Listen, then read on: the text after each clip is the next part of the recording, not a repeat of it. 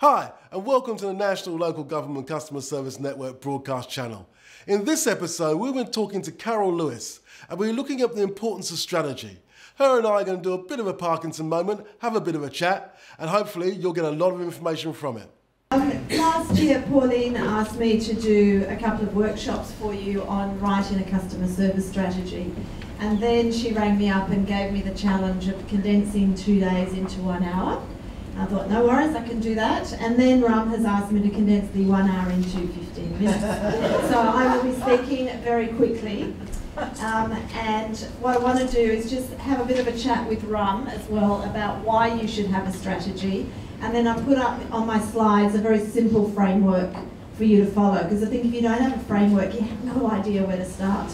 And I'm just going to whiz through that, and then you can look at the slides in your own time. So the first thing I want to talk about is why. Oh, wrong one, Jason. Can you go number 2? The first thing we want to talk about is why should, sorry, I want to go back. We should read my own notes. Going back to basics, wanting to know what a strategy is, and you can read these definitions in your own time when we see them.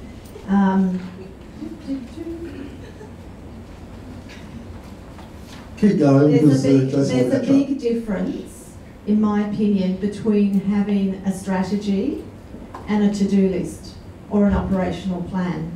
And the 4 key elements of a strategy are these. It needs to be long-term. So your goal has to be long-term. You may have more than one goal, but it's not what you are going to do tomorrow.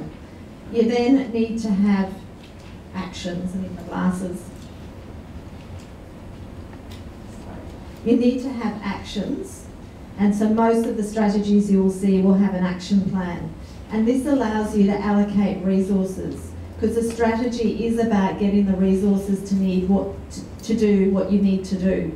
And the other key difference between a to-do list and a strategy is you will have a monitoring mechanism. Okay, so you can read that boring definition in your own time, and these ones. But that to me are the essential elements, and that is the big difference, I think.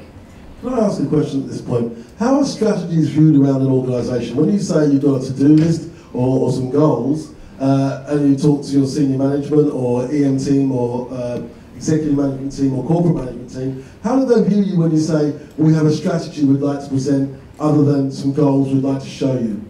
How do they view you? Well, first of all, they look at you with 2 heads and they go, how much do you want? So most people associate strategy with finances and looking for money?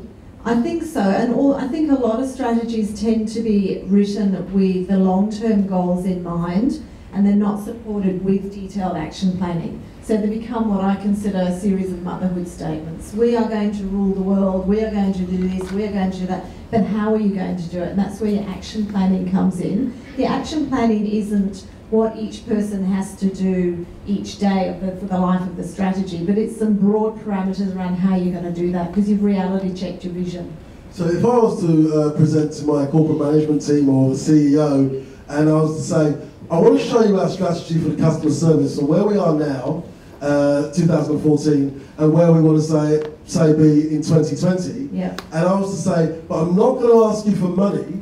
How do you think they would actually react to that? Because we all know local government doesn't have a huge amount of money, and some councils have less money than others, but also with the federal government cutting, those cuts are going to extend from federal to state to local. No 2 ways about it. And so, you see the Sydney Morning Herald this morning? Very interesting front page of Sydney Morning Herald. Notice that Penfold wine were advertising. To the bone.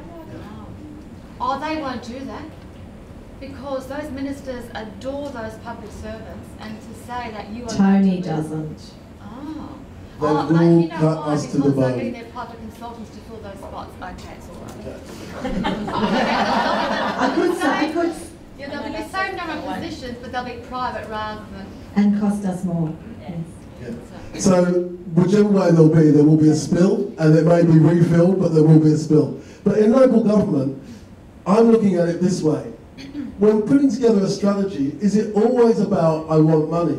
Because I think that some of the things that have been talked about over the last couple of days at the conference, it hasn't always been about money.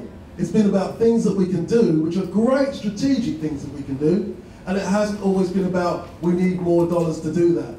Yeah, and that's why I call it resources, because it might be staff time. You're paying for that anyway, so there is a cost, but it's how you allocate that staff time and what you use it for. And Tina had some good examples of the cross-council collaboration. So you might be saying, some of my resources include my service delivery managers. Can I have a share of their time, or can I have a share of Tina's process mapping department? And I think Bill and Catherine said you've got process mapping as well. That's a resource. Need to pull that in for my strategy. So when we're talking about the strategy, we're talking about gaining resources. Some of those resources may be a cost plus, but some of them may be cost neutral. But something that I wanted to say, which I've written down, is that a good customer service team and a good customer service strategy and a good customer service methodology can save the organisation vast quantities of money. And I know that one of the speakers said that customer service was a cost centre. Well, my belief is that you're not a cost centre. Yes, you don't create revenue directly, but I also believe that you can enhance the organisation and make cuts across the organisation to other departments and build them into your own. Yeah, I agree. It's about, and that's why when you embark on your strategy, you really need to do some quite detailed analysis. I love that word. Thanks for watching our broadcast on the National Local Government Customer Service Network channel. I hope you got lots of hints and tips and tricks that you can use at your council. The case studies were great, the information's been great. I hope you're enjoying it, and don't forget to visit our website. See you next time.